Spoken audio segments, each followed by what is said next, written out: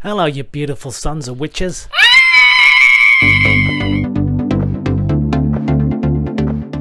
I'm Tez, and this is Making Chiz. So, resin skulls. This would be for Halloween. I'm going to put them on a step outside. I think they look really cool. Little tea lights on top, maybe. So, to make them out of resin, I need something to mould from. I'm going to print them off of my 3D printer. You can make yours out of clay. The only reason I didn't is I didn't have any left, and I haven't got any money left. So now I've printed it out. Here it is. It's pretty cool.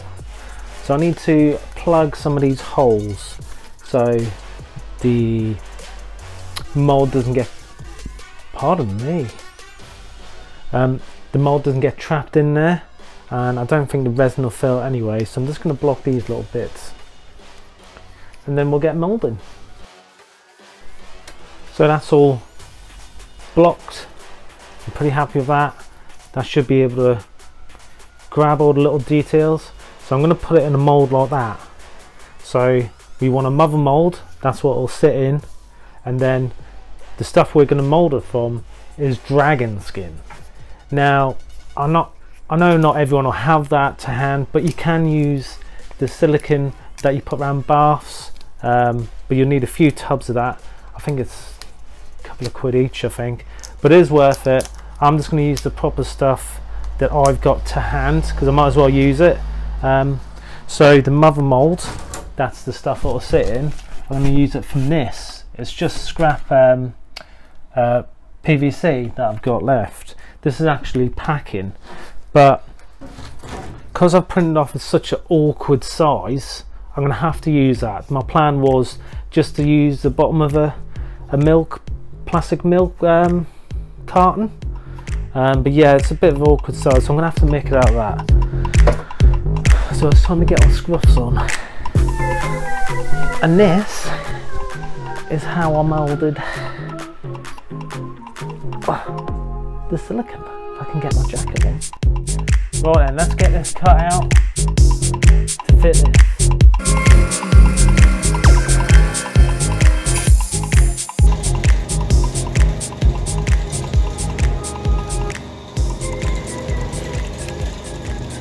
Okay, so once our mother mold is cut out, we can apply a popsicle stick to the top of the skull or the bottom of the skull, as long as it's on the biggest surface area so the resin of the bubbles can escape.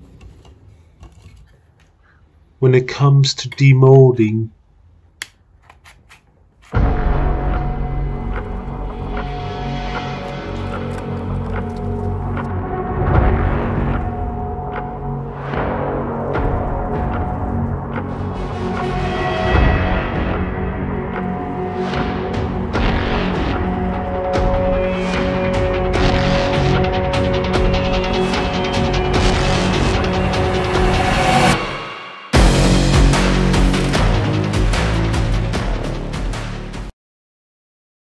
right, now that's made, let's get this silicone rubber mixed up and in the mold. As I say, you don't have to use this. You could use the little cartridges you get to go around baths. Just cut the top off, pour it in. Works just the same. It's just I've got this to hand. I might as well use it if you got it, haven't you? You know what I mean? So let's get it mixed up.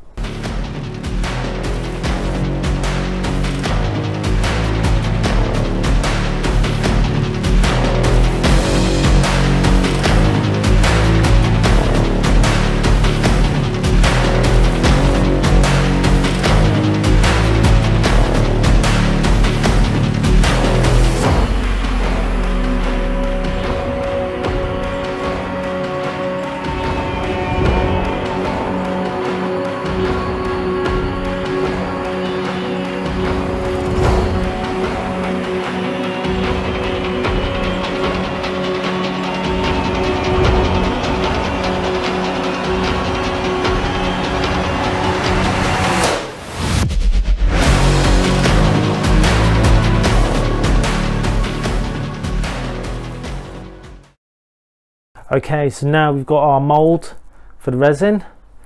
Just need to give that a little clean up inside, just in case it's got any gunk and plastic off of this. It's going to pick up the 3D lines. Not too bothered because it's going to need a clean up anyway. I'm not going to be too precious with this. It's going to have air bubbles, I know that, but it's to sit outside on Halloween, so it doesn't have to be absolutely perfect. Yeah, so let's get some resin mixed up, put some in there, let it settle. Then we're going to heat gun to it. Heat gun as much as possible. I found if you gently heat the resin,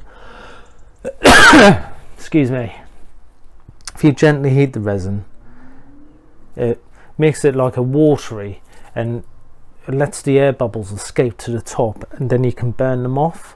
But if you warm it up too much, you're going to exotherm, which is like a speedy reaction of the chemicals that you don't want, because it cure too quick. So it's just a gentle warm, and see what it looks like. Exciting. So mixing the resin and pigment. This is obviously sped up, but when I mix it, I was going nice and slowly for about 5 minutes. You don't want to mix too fast, or you're just putting more air bubbles into the mixture. And then I poop it in my vacuum chamber for about 10 to 15 minutes to get rid of them pesky little bubbles. Then I got my little blowtorch and I burnt all the bubbles off the top.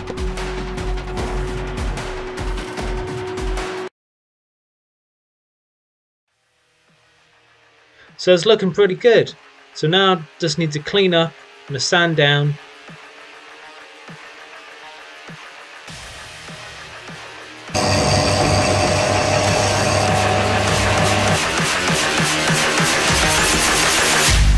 Yeah.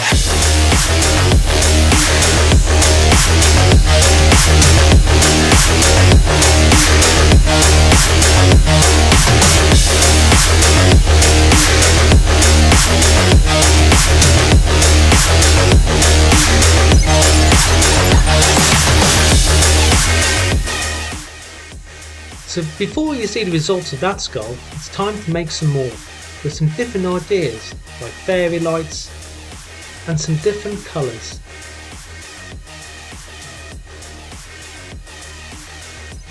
So I need somewhere for my candle to sit, so I'm just drilling some holes around a little circle that's the same diameter as the tea light candle, and with the sanding bit on my Dremel I join them holes together.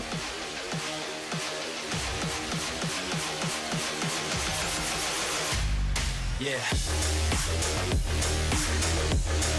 So once I was happy with them, not bubble free totally, but they look pretty cool, then I'll put 2 layers of lacquer just to protect them, and also the lacquer next to resin.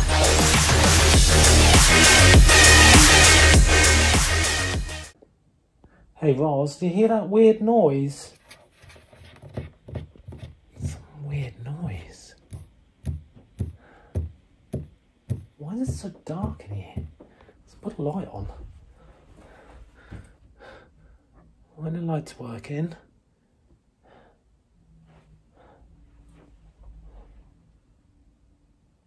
Let's go from the closet.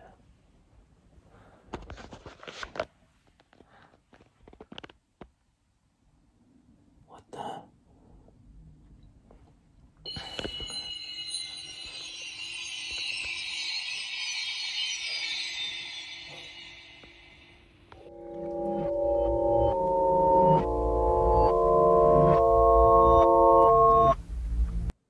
It's finished.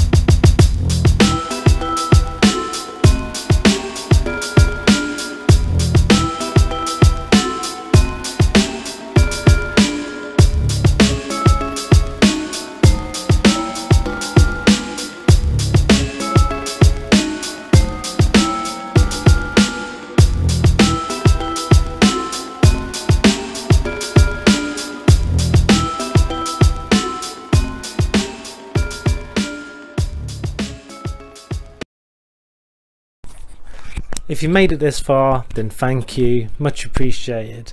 My videos seem to be doing a little bit better now. That's all thanks to you guys, and Machining with Joe. It's been a massive help. My viewings have jumped right up. I hope you like my content. If you've got any positive feedback or negative feedback, just drop it in the comments. I'll listen to. If I can improve this channel, then I will. That's help to you guys. So don't forget to like and subscribe. Peace out. I hope you join me for the next one.